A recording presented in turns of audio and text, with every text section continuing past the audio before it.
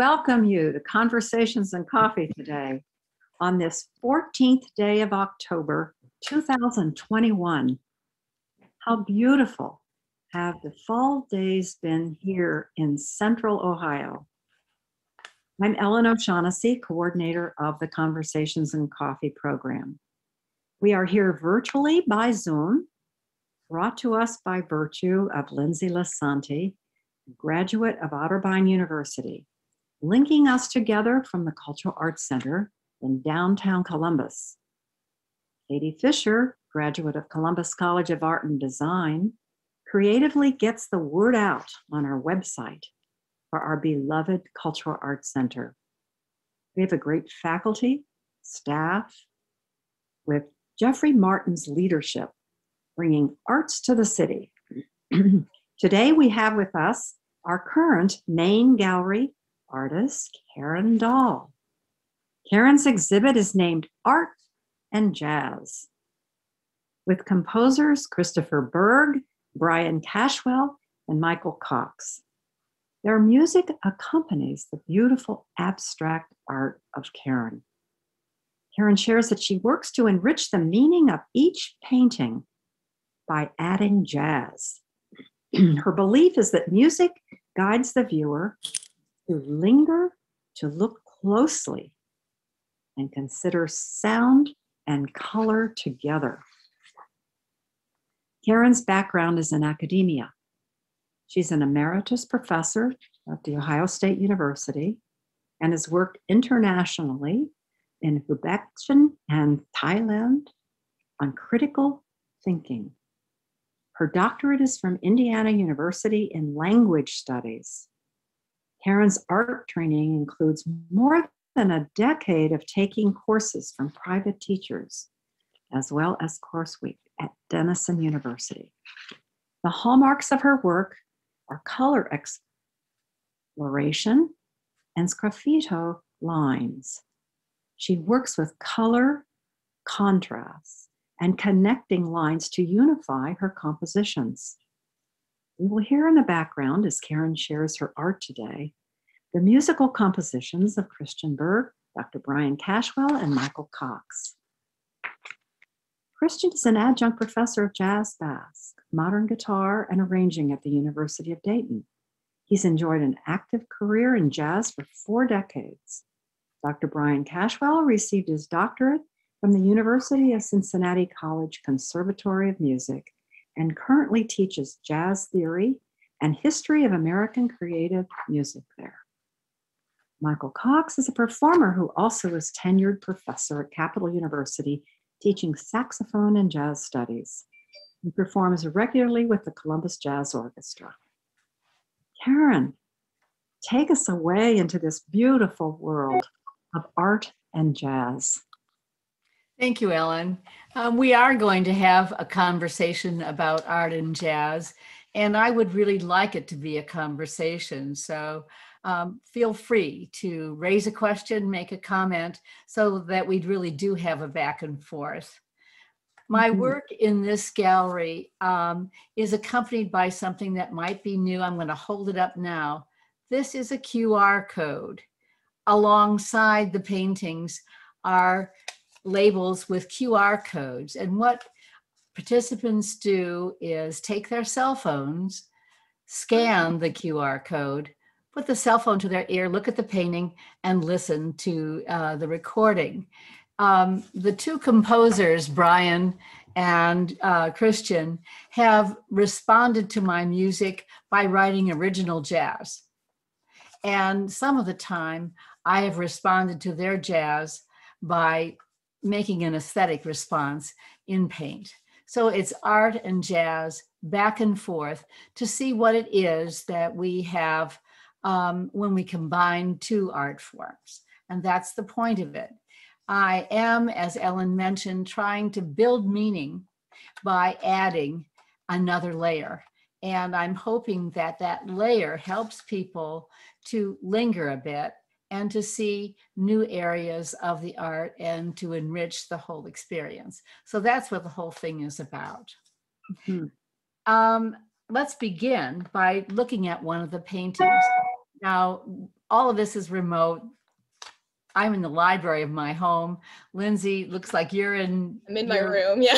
You're in your room, that's right. So good luck to all of us as we reach out and try to do this stuff remotely. We're going to begin with blue descending. There's blue descending. Now I'm going to talk about what it is that I was doing as an artist, and then we'll listen to the music to see how the music fits with the painting. As you can see, this is a field of descending strokes going from the top in blue, and my point is to build depth and to build motion. This field of blue cascades down into a darker area and then into a field of green. So it's a lot of marks. There's a lot of motion. I don't know if your eyes can see the red marks in the center. That those red marks were made by scraping, and that was a sgraffito move on my part. In a few minutes, I'll show you the tool that I used, but I scraped from the top layer to the second layer to get that red that was underneath. So this is what I mailed to the two composers. And then now let's listen and see what they sent back to me. So here's their composition. If you would play the music for Blue Descending.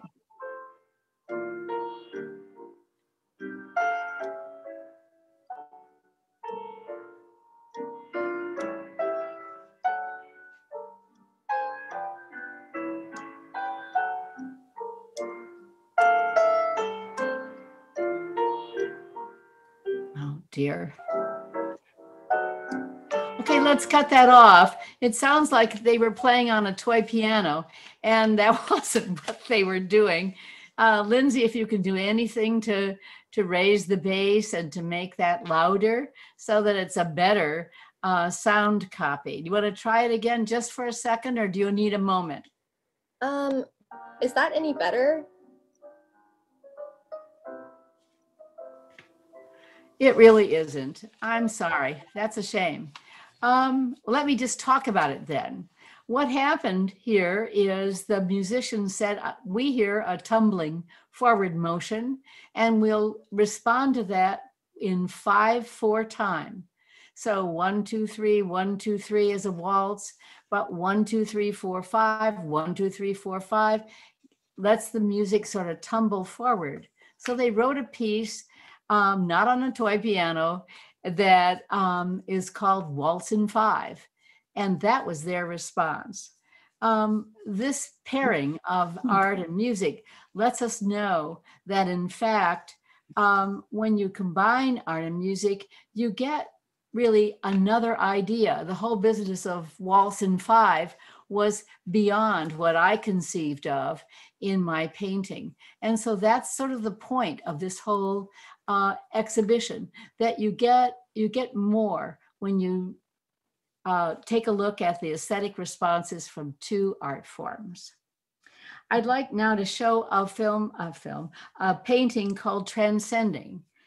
Can you do Transcending? That's the next one. There it is. I know painters are not supposed to have favorite paintings, but this is my favorite. And it's my favorite because I love these colors. This is obviously a study in blue, and it goes to the modulation between blue and purple, between blue and sort of a faded green, between blue and almost a olive color. When the musicians got this piece via email, what they did was to take one theme and to vary it just slightly so that you would hear the theme and then you would hear it change just a little bit and then just a little bit more. So they modulated the theme in order to later produce a melody. I wonder if we should play that or not. I can try it again. The audio is like coming back through my microphone, so I think that's why it's sounding it. I'm trying to figure out a way to just play the audio sound without. Here, let me try it. That's better. Yeah. Mhm.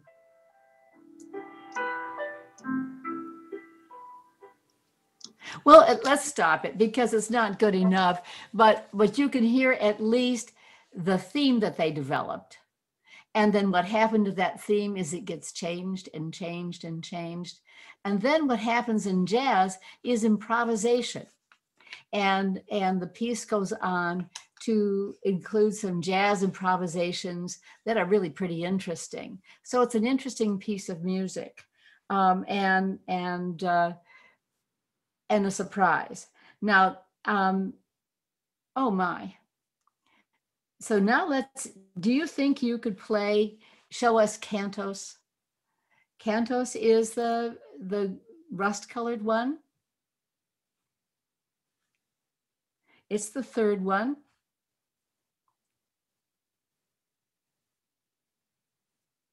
I'm so sorry. I just lost my PowerPoint.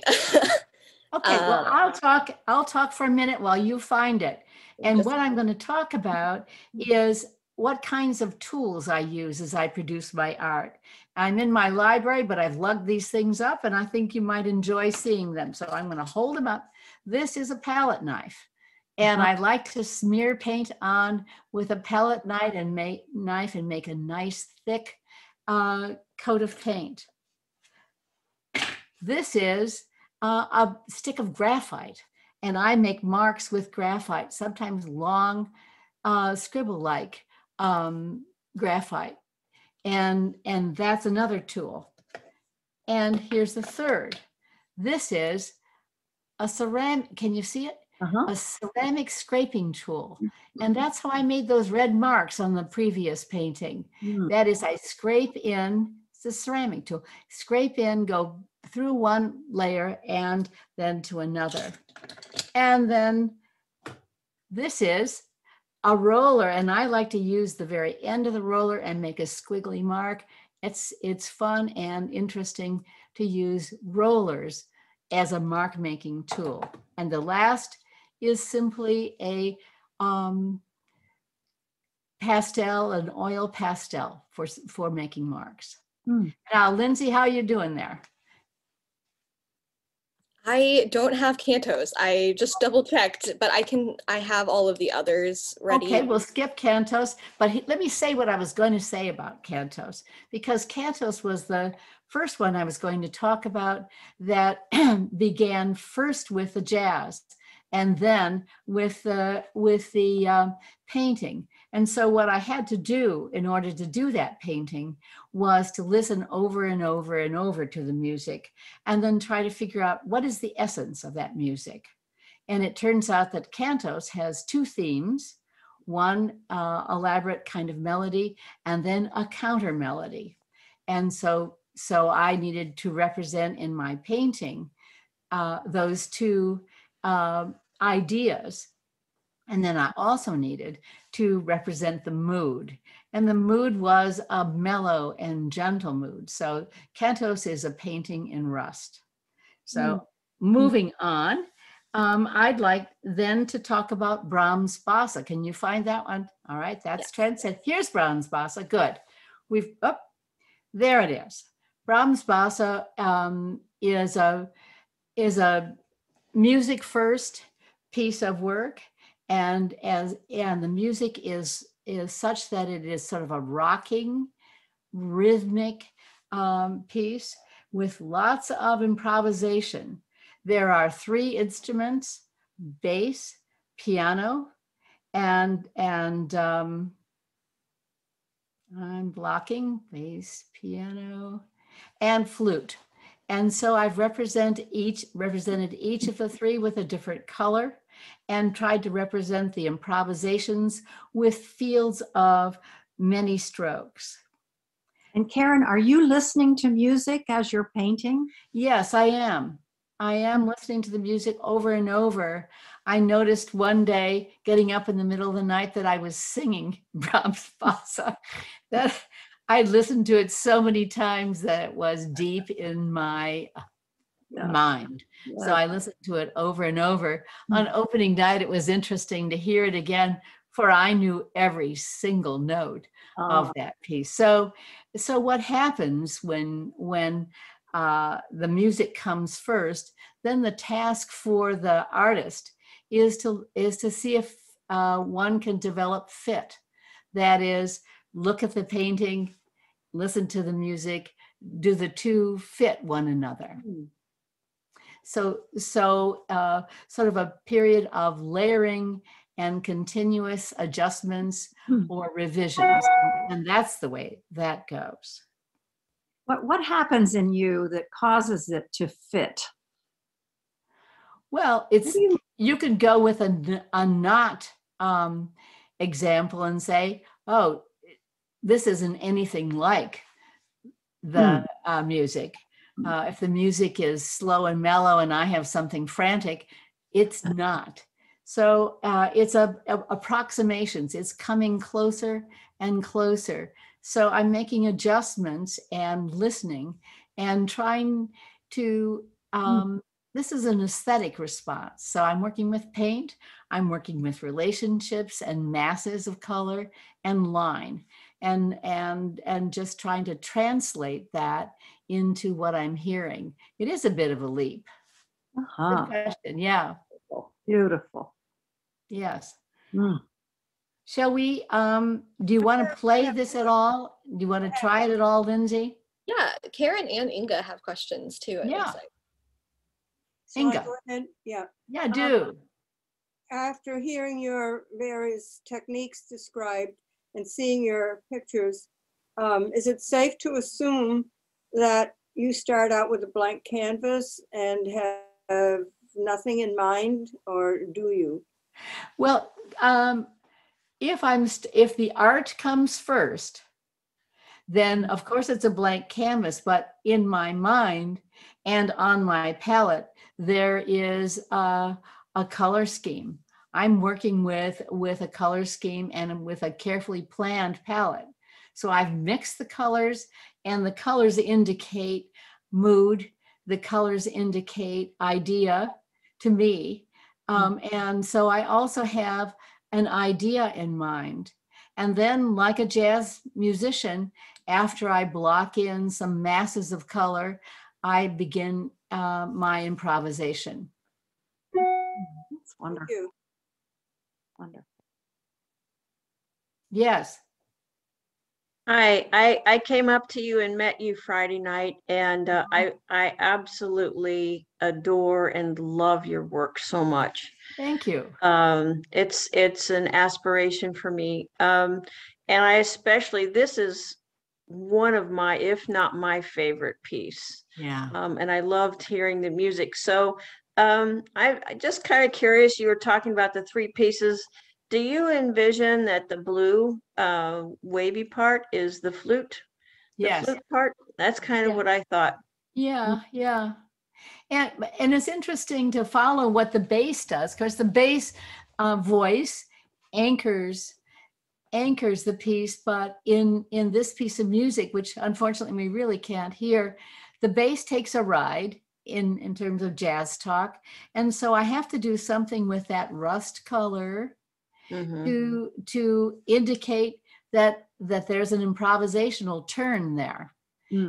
And so somebody has an arrow. Do I have an arrow? Oh, I do. Oh, this is a whole new. So here's the bass player. Here's could be the flute. Yeah. So I'm trying to represent in this stuff the improvisational work. I think I won't point. Somebody told me when I first started doing this, Karin, don't point at everything. People can figure it out. So I think I'm going to stop that right now. Oh, actually, it's fine with me. I have actually loved the idea of painting to music myself. The same thing, like Miles Davis, for example, or some of the jazz sounds. So I am like right on your wavelength. I love this so much. Good. And I'm hoping that maybe later in this talk, you'll talk a little bit more about your specific technique of how you get to this. Like I'm trying to do this. I'm an abstract painter, and I also use oils, although mine are so linear, and it's hard for me to get to these. Yours are kind of more have a more solid figure, Yeah. in yours than what I have. So I'm kind of, if you don't mind revealing that, I would like to know how you do that, if you're okay with talking about Of that. course, I'm okay with it. And um, each one of these paintings is a composition, quite obviously. And so what the composition involves are areas or masses of color and their relationship, their balance, their differences in size, the direction of the that the eye takes, and I'm working for an arrangement that conveys meaning. So meaning is always the governor of what comes next. What am I trying to do? And so, and then I'm, just to be frank about it, I'm a trial and error person. I try this and I paint over it. I try that. These are layers. And some of the layers are done very skillfully to leave something behind that I can access later. But some of the layers are, oh, I'm going to cover that up. Mm. So I'm going back and forth, back and forth. And then I'd like to share something. When my very first attempt at painting, representing a piece of music, was to do it literally. And underneath that painting, Transcending, that I said was my favorite, was a really bad painting. It looked like the first painting ever to have the measles, because I represented all the notes and all the phrases and really got in there. It was just awful. So I learned that we're working with bigger ideas. We're working with the essence of something. So you can say, what is this mainly about? Or in response to your question and meaning, what am I trying to do? What am I trying to say here? What is the main thrust? And going for that rather than the specifics. Mm. Beautiful. Mm. Anything else? So in this painting, I'd like to know, what was your first color? What was your first layer? What color was it? And was it all over the canvas? Well, this rust is underneath the sort of a yellowish color, Okay. so that I can scrape it out. And I always feel I need to sort of anchor the bottom of a painting, and sometimes I paint that out. But here there was a dark area, and then I went over it with blue. So I sort of build out. I think when you say painting in layers, what we really mean is session after session after session, adding paint on top of paint. If you look at the blue area, there are lots of different blues there.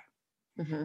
So you go dark to Yeah. light, but it's not the same blue, just adding white. Some of the time it has more purple in it. Some of the time it has more cerulean blue in it. Some of the time it's more ultramarine. And so on my palette are all sorts of blues. So did you, was your idea that it was going to be sort of this floaty cloud-like image when you heard the music? Was that your idea? Because it's very light, it's very airy. Yeah. And the flute's super airy. Yeah. Actually, my feeling was, I actually wrote something about it. I'm going to actually read what I wrote. The music is all about movement and gentle rhythmic patterns, representing the colors of the three instruments: bass, piano, flute, and then I use upbeat colors to develop a light and airy mood. the painterly riffs are introduced through a variety of lines that echo the musician's elaborate solos. So I've sort of said some of that already, yes. So it isn't that I know there's going to be a blue area and I know there's going to be a gold area and then I just do it. It is that I start with a color and then put another color on top of it. And then I see what the shape could be. And then I mind the composition. And then I look for, now where's the focal point? And I begin to put that in. And then I look for, now what does that do with the composition as a whole? And where is contrast? And so I'm working back and forth, balancing, layering, adding line to activate an area. And so it's a many sessions on the same piece. Did that make sense? Yes. And the red is there, the red over to the left, I see the red peeking out. Yeah. I'm thinking of that as rust. Yeah. And I, doing the literal thing, well, that's the bass player, but just needed some color over there. Uh-huh. Yeah. Yeah. I think this is light and airy, isn't it? And so is the music. Yeah. Yeah. It really, I love this piece so much. Yeah, I do too. There's another one, they sent me this as a recording with a flute player. And then they also made it without the flute, Brahms Basso Duo, I call it. And that's a painting that I'm working on it currently. So that painting has to be related to this painting, but it's different. And so that's what's going on downstairs in my studio now. Thinking That about looks it. like it's going to float right off the canvas. Yeah. Yes, it does. Long Yeah. way. Well, Would there and go ahead. Would there be any way you would go to your studio and show us that? No, Okay. I wouldn't, but I'll tell you,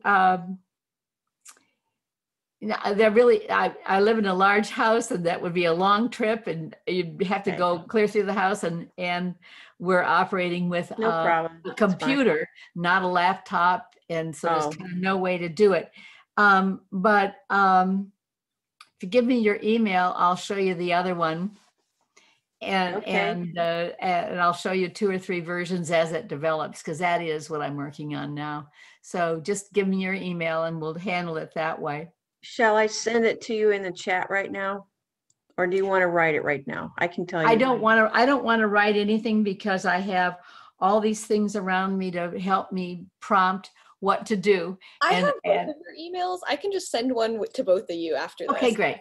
We'll have a little written conversation about it. Thank you. There's another thing I'd like to talk about. That's exactly what I want to talk about. When I first began painting, the most mind-boggling idea to me was how to ever do a series. And my teacher at the time, who is the person at the bottom of the screen, Jane, talked about how to do a series, and it was just such a hard idea.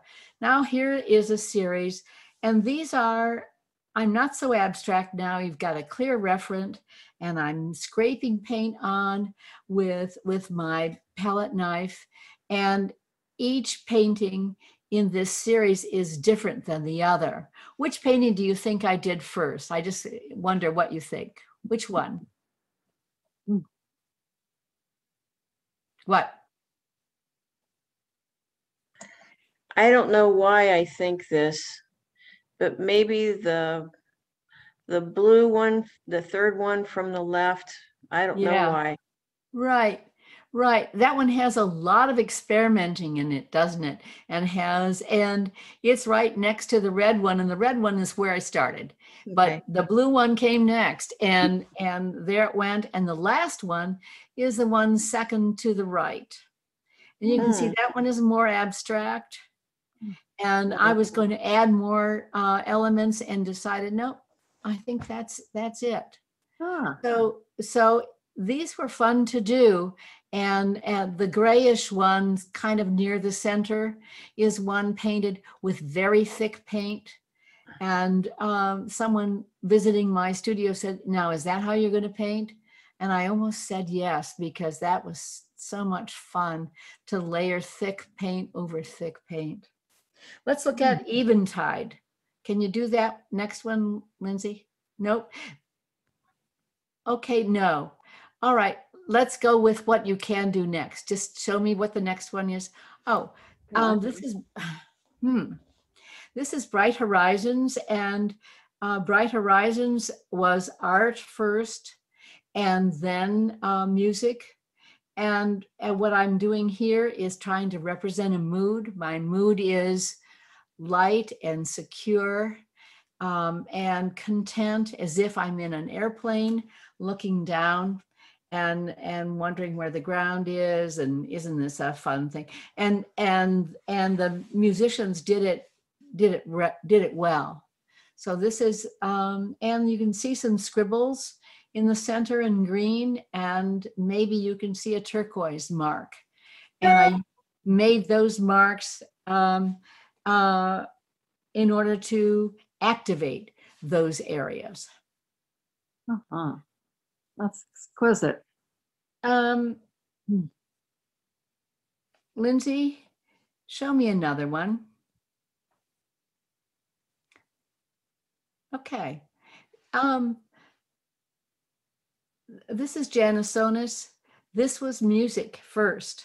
And in the music, there were large masses of sound that seemed to just sort of almost bloom.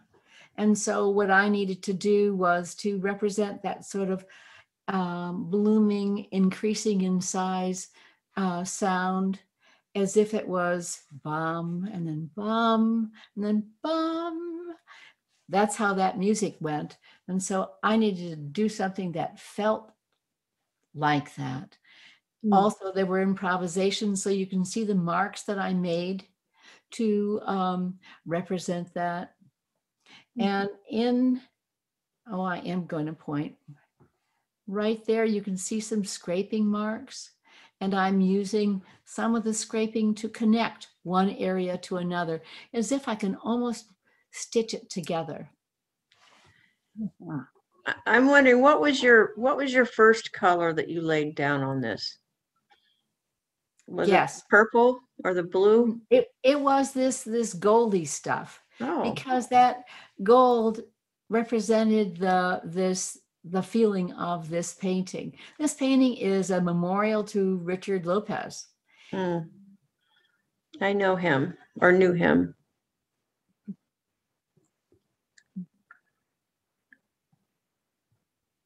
Gorgeous. So do you put a base color? I'm not a painter, so I don't know what I'm talking about really, but do you put a solid color on your canvas and then layer on top of that? So evolve in pieces. Yeah, it evolves in pieces again against a palette that I've developed. I know sort of what the palette's going to be. And this palette sort of tends toward an aqua kind of a color, doesn't it? So I need something to anchor with a dark, and then the contrasting color, of course, is this gold, and it's at various shades. Yeah. Great. Oh, that's interesting. How did that happen? All right, let's can you show the brown one? Lindsay, can you show? I said to Soaring Thoughts. Yes, give me just a second. It's at the end. Give me just a moment. Yeah. There it is. Yeah, this one is different than all the others. There are two that sort of look like this. This is a gestural painting in which the lines were partially made by gesso that was being actually thrown at the painting in a big sweeping gesture. And then what I was trying to do with color was to take transparent colors and to rub them into the picture plane to see what kind of depth I would get. So here are some clusters of marks.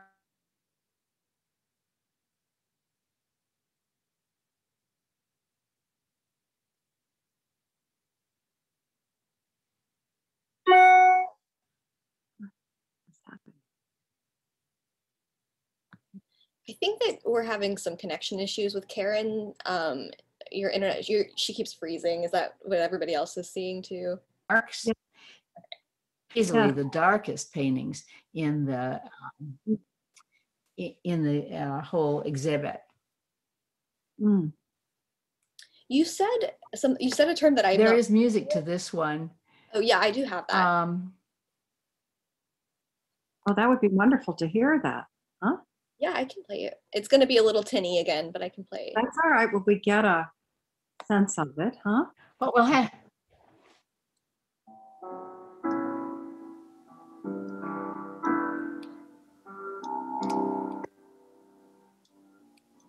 That's not good enough. Lindsay, let's just not do it. So you all will have to just be in the gallery, get out your cell phones and listen on your own. Just to say about them, two composers were very particular in matching, in capturing the big ideas of the paintings and making sure that there was a fit.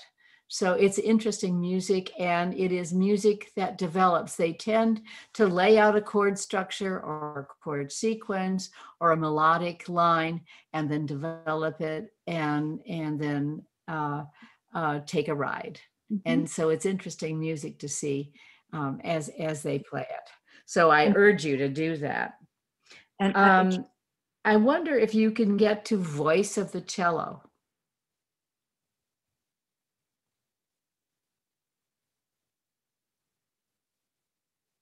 Which one? I have both of them. I have tone and melody. Oh, they're perfect. Oh, that's lovely. Brilliant. You got it. This is Voice of the Cello, tone. And in this painting, this is a 3-part series, Voice of the Cello, melody, chords, and tone. And here I'm trying to say, now what is the sound that the cello makes, that velvety sound? And how can I sort of represent that?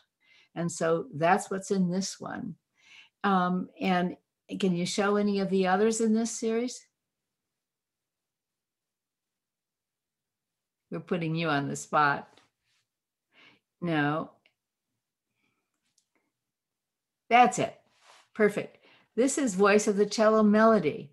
Here I'm trying to let a line show the sweeping melody and to play that line against some masses of color.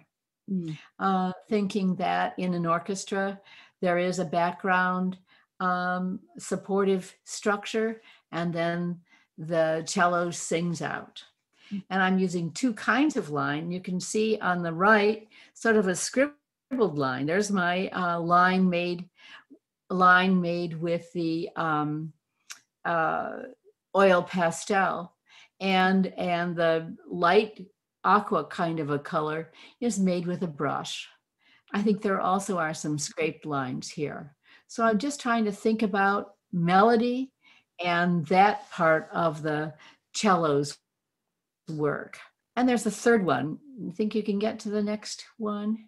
I didn't get that one when you sent the images over. Okay. The middle one is an attempt to represent chord structure. So the bigger idea here is to say part of this exhibit is a group of series of floral impressions. There are 2 paintings called Eventide that really represent or think about the quiet time in the evening with the moods of the darker light, but still vibrant colors, and that hush that happens at even Voice of the Cello being the 3rd sequence. There's one more kind of painting in this show that I want to talk about, and it is called Color Studies. And it's a series of 8x8s, just little squares. And they were made by simply playing with paint and enjoying the process of a swirl of color mixing into another area of color. And I think I gave you 2 of those if you happen to find them. I can see that's not it, but that one is okay. Rather than talking about color studies, let me talk about what you are showing. This is Fantasy Blue, and you can see in the right central area some sgraffito blue marks that I think are kind of fun. And these are masses of color. We were talking about composition. Here you have masses of color and an attempt to dominate in blue and also to have contrasting colors and shapes. Go ahead. And this painting is into the deep, as if you are a scuba diver. You're way underwater and just into the bright colors in that underwater world. You can see in the red mass a scraped line in turquoise. That means that underneath that red, there was turquoise to access. And once again, I'm dominating in one color in my composition, countering it with another, and then sewing it together with line. In terms of darks and lights, you can find the darks at the bottom and of course along the red, and then you can find a focal point in the lights at the tail end of that aqua light turquoise line. This piece has been the signature piece of the show. We've used it in every piece. Jane, I see you're showing a painting of mine. Pipe up and say what you want to say. Okay, she doesn't know to access the sound, so I'll do it. One day was Jane's birthday. Can you see the painting she's holding up? I had been painting for about 3 years, and I went to her home and said, "You have to accept this gift. Here it is." And it was that painting. Can I talk to you? Mm-hmm. Can you hear me now? Yes, we can hear. Oh, wonderful. It's only taken 45 minutes for me to figure this out. That is one of Karen's paintings, and I adore it, among several others that I have. So she's Karen, my question to you is that I think that your paintings are so emotionally charged. And when you are painting from the music, what are the parts of art, the elements of art that you immediately feel or conceive that you want to interpret this music with? I'm not clear. well, I'm listening for motion and for activity. Okay, there you go. So motion and activity can be translated into line, and it can also be, as you have in the painting behind you, a sequence of small shapes that can indicate a whole bunch of activity. So I'm listening and then seeing what are my tools? What are the things that I can work with? I can work with shape, size, color, line, texture. And we haven't talked about texture at all, and we can't really see texture, but when you get to the gallery, you can see it with thick layers of paint, and thick layers of paint can indicate an element in art. Did that help, Jane? That helps a lot. I'm running out of battery. I have to replug in, but I thoroughly, ladies, I'm in charge here. I'm really enjoying this conversation. So, Are you? yeah, I am. I You just know, have to. It's Yes. not a perfect world. And so No. what we do is just go with what's happening. But It doesn't make any difference. it doesn't make any difference, because what this is about is this array of work and this Yes. idea.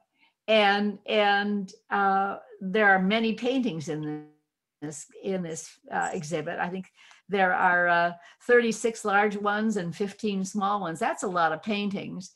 And so there's a lot to talk about. And the paintings were done over a period of time and under different circumstance. Some are not connected with music, but when music is part of the pairing, then music is part of the meaning. And so it's been an interesting problem to work with.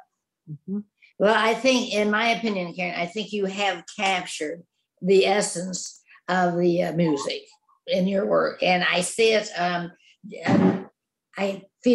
feel the music when I look at the compositions.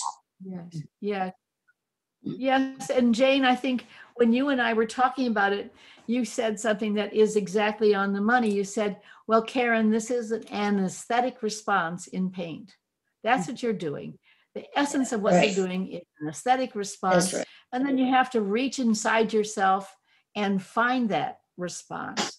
And as we said earlier, you can find it by not finding it, but by getting it wrong and saying, no, that's not it. It's something else. And then evolving towards something that is the response that you mean. And that's So, coming that's it. from your being a teacher, huh?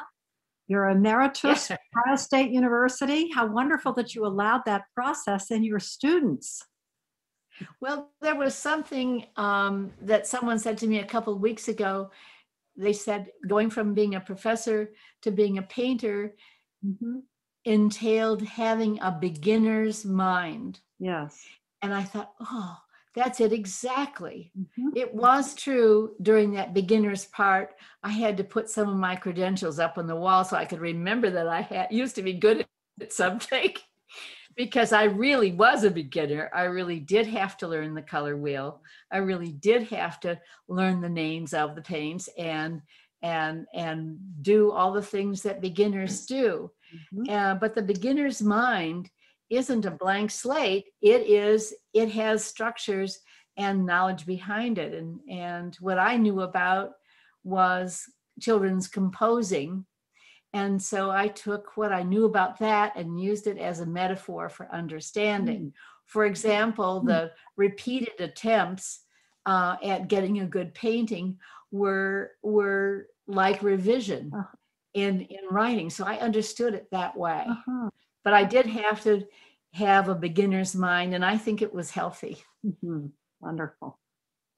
How do you think working with so much music and like in the call and response between your painting and working with jazz, do you think that that's going to stick with you and with the paintings that you're making now later? Like, are you going to continue to work with music this way, or how do you think about that? Yeah, I am. And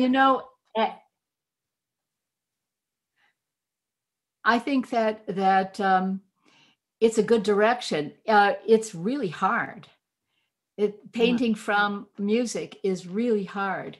And so that's why I like it. It's a new challenge. And I thought at the opening night, I wonder if these musicians are still interested. And one of them came up to me and said, oh, I have an idea for Paradox, which is one of the big paintings. And he said, I'll just do it. I'm beginning it. So they're in it too. So the two composers are going to continue. And I can see some things that I didn't accomplish that I would like to accomplish. I'd like to have some faster music. I'd like to have some I like to experience painting to faster music and see what that would require in terms of line. And so there's some real intellectual questions there. So I have every intention of continuing. I also think it's an interesting pairing. It was full of surprises for me. And I like that. Great. We know you love jazz. Yeah, I do. This was very quiet and gentle jazz, wasn't it? It was wonderful though. Wonderful. Yeah. We What have Karen such a is bad- not telling you is that she is a musician herself, Yeah. and she does know music. Yeah. She has played music Yeah, my as a childhood younger was, person.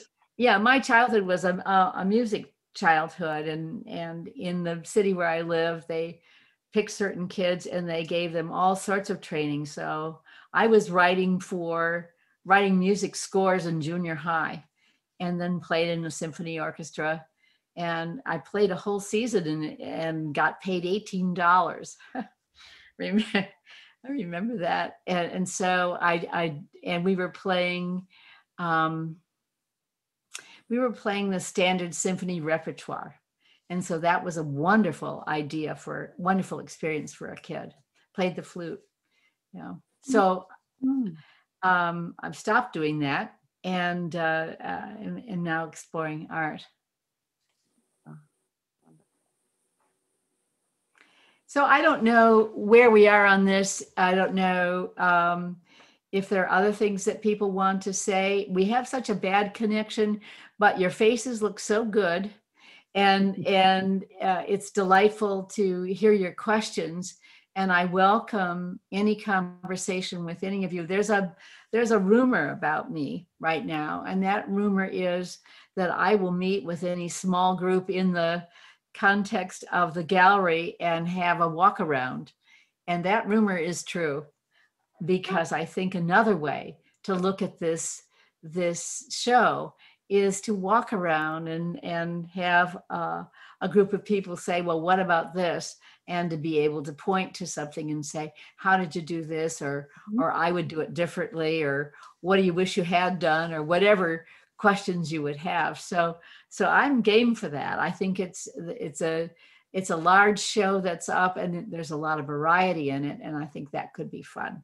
But I've enjoyed this conversation, and I'm pleased that we had so many people participating. So thank you for your questions.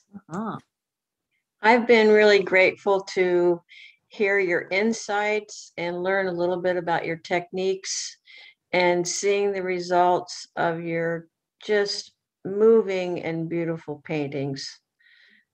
They're truly wonderful. And thank you for that gift. Good. You're welcome. Thank you. I'm glad that you enjoyed it. What my family said is, this is the first time we've been able to stand back from your paintings. Of course, they've been hanging in my home, in my own gallery. And so we've always been up close. And now you can get back in that wonderful gallery. And so you can experience things up close and far away. And that's kind of delightful. I like the space a lot, and I like the lighting. I like the way it's hung. Yeah.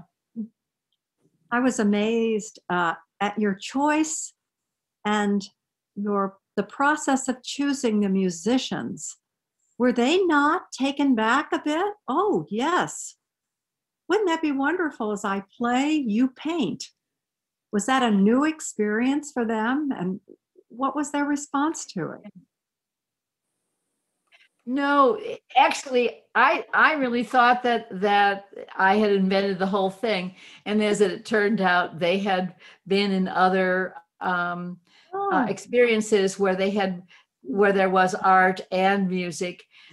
I think the thing that was different is that the pairing, it wasn't art and music just in as a pair. This is music that is interpreting the art, or art that's interpreting the music.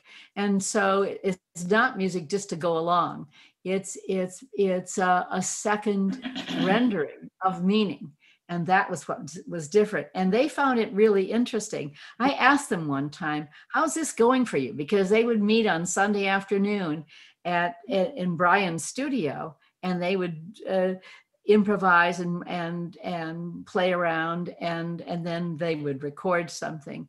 And I asked them, is this really interesting? And they said, oh yeah, we really like it. We're having a good time trying to play around with what to pick and kind of sounds and what kind of themes. And it turns out that Brian Cashwell is just an enormously talented jazz pianist. And so he would just really move along with his improvisations. Yeah. It's too bad we couldn't hear the music, because the music, as it develops toward the end of each piece, really gets to be pretty lively and interesting jazz. Well, we'll go to the main gallery and see and hear that wonderful Good. charisma and gift you have of combining the music and the art. We thank you, Karin. It was amazing. Welcome. I'd just like to say too, before we leave, just on behalf of the Cultural Arts Center, of just what an amazing, beautiful show that this is, and one of the most well-attended receptions. I think all of Granville emptied out and came over to Columbus, so I think that's great.